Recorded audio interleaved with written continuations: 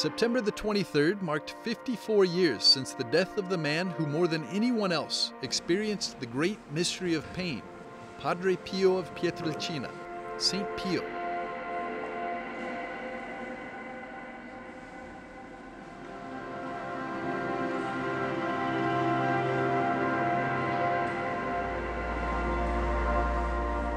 Known as an exceptional confessor, Padre Pio has made a deep mark on the history of the Church. Going to Padre Pio for confession was worse than taking a high school graduation exam. We knew that Padre Pio read our innermost selves, that he knew everything we had done, that he knew all our misbehavior. So we would always approach confession with a little trepidation, because Padre Pio spoke his mind. He would throw people out of the confessional without any problem.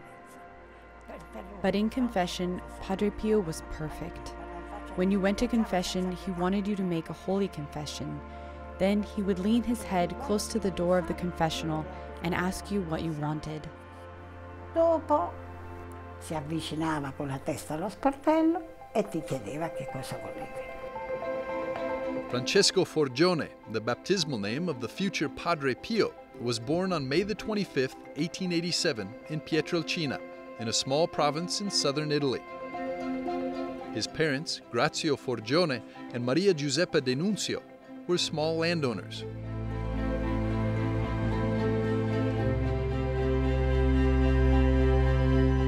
At the tender age of 10, Francesco expressed the desire to become a monk. His father, Grazio, in order to allow him to follow his vocation and study, had to immigrate to the United States.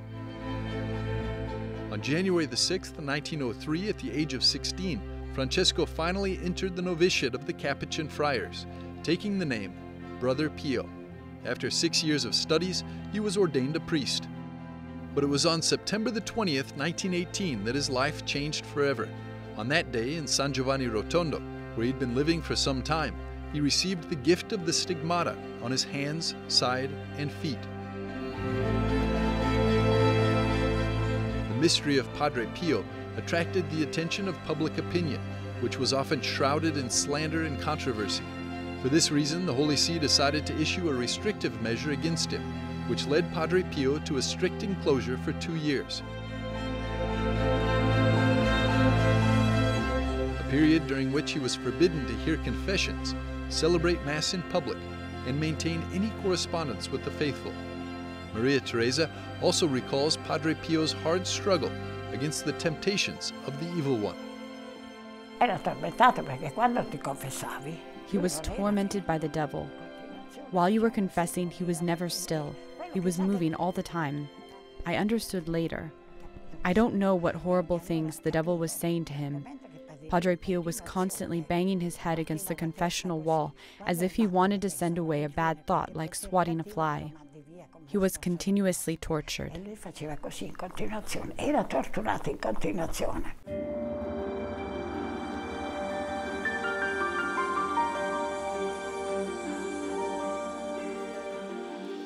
Despite the controversy, curiosity, and debates, Padre Pio's life over the next 50 years remained the same, a life of intense and exhausting prayer.